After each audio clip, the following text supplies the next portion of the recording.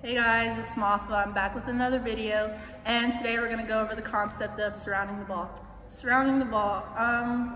In passing, surrounding the ball means you're taking your platform, creating a hard angle for balls that are not necessarily like too much out of your reach.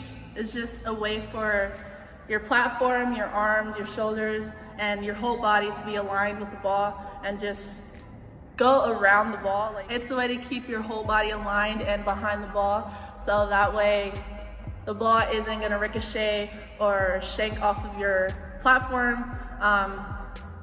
It's just another way of creating that hard angle and ensuring that the ball will go into the middle of the court. This is what it should look like when you're surrounding the ball. Again, posture and balance. This is for passing, service receives, and digging.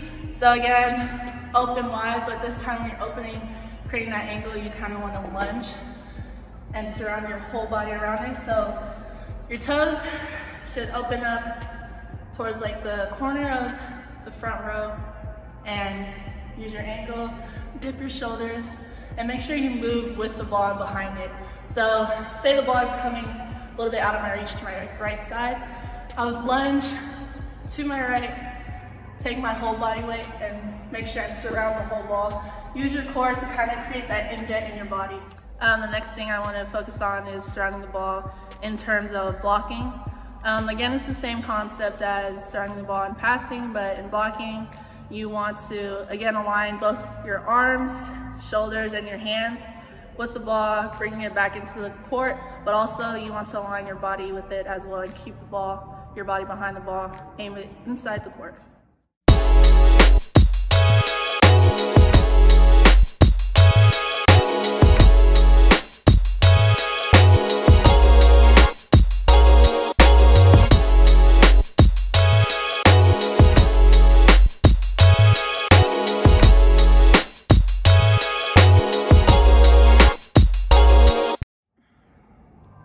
Alright guys, that's it for today's video.